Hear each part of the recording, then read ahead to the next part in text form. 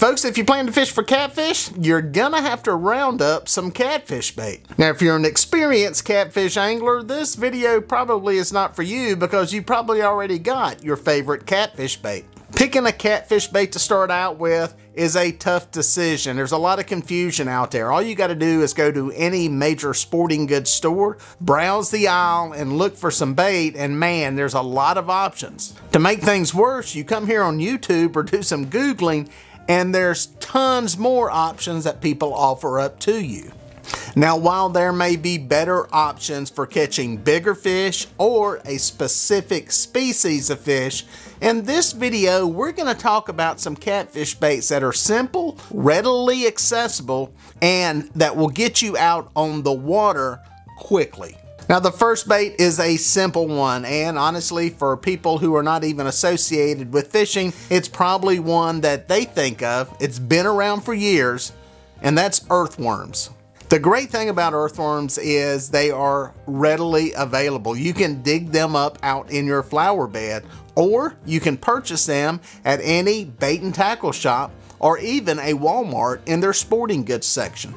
Another great thing about using earthworms as bait is they don't take up a lot of room. Unlike using live bait that you need a live well, a bubbler, and a whole lot of other contraptions to keep the bait, worms are very simple. You can carry them around in a bag or a small tackle box. Another great thing about worms is they don't stink. When it comes to catfish baits, a lot of them have a smell, and some of them have a worse smell than others. So having a bait that doesn't put off a bad smell that's going to stink up your car, truck, or SUV is a great option to have. The other thing is earthworms are very affordable, anywhere from $3 to $5 for a tub of worms. The other great thing about this bait is when you're done with it, if you have some left over, you can use them again later on. As a matter of fact, I put mine into a refrigerator and I am able to keep these things for months at a time.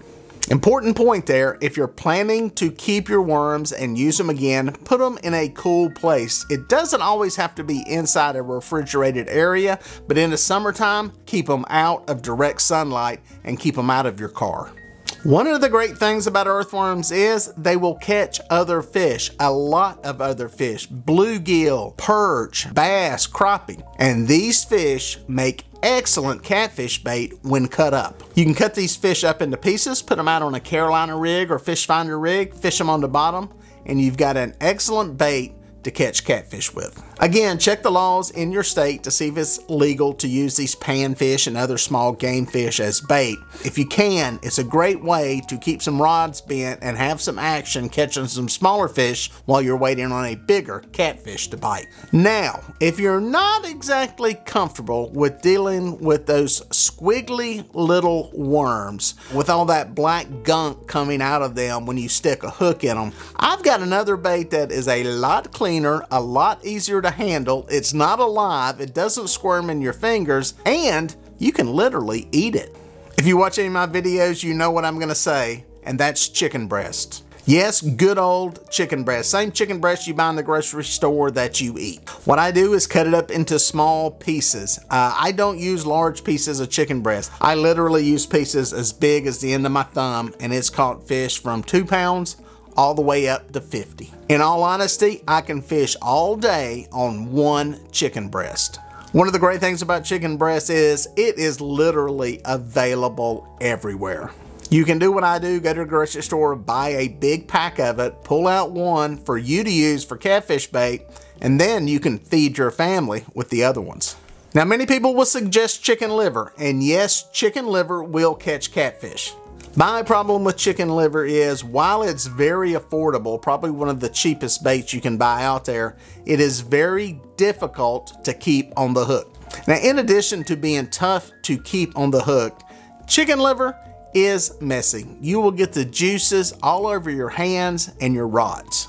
So in my opinion, based on the fact that it's messy, hard to keep on the hook, I think you're better off going with chicken breast over chicken liver. Now, another bait that works surprisingly well, and you can eat this one too, is hot dogs. It continues to surprise me anytime I do a video where I'm using chicken breast for bait, how many people suggest using hot dogs. Apparently, these hot dogs catch a lot of fish around the country. Based on conversations I've had with anglers that use them, there is no preference in flavor, size, color, or brand. While I have not used them in years, there are a lot of people around the country that are using them as a quick, easy, affordable, easy to pick up bait that you can get in any grocery store.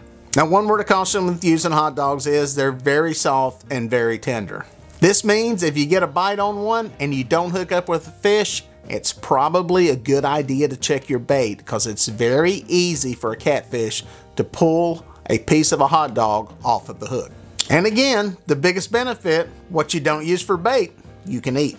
Now, when it comes to store-bought baits, packaged baits, packed bait that you see in Walmart, Bass Pro Shops, or Academy Sports, these baits will catch fish. Many people swear by these baits. They love to use them. They've caught hundreds of thousands of fish, if not millions of fish, across the country.